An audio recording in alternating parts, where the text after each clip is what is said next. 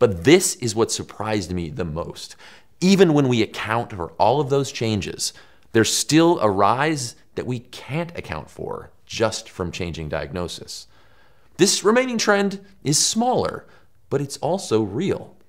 Finding the causes behind this increase is where researchers are focusing, and there are many potential answers there. But it starts where we do, with our genes. Okay, Marin, I'm gonna tell you about this part because let's face it, I'm the genetics nerd between the two of us. Okay, I'm ready. All right, it starts in 1977. That's when we see the first published study that looks at this potential genetic component of autism.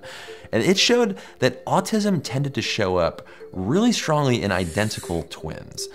And a ton of research has been done since that confirms this, that if one twin is autistic, sometimes you see more than a 90% chance that the other twin is autistic.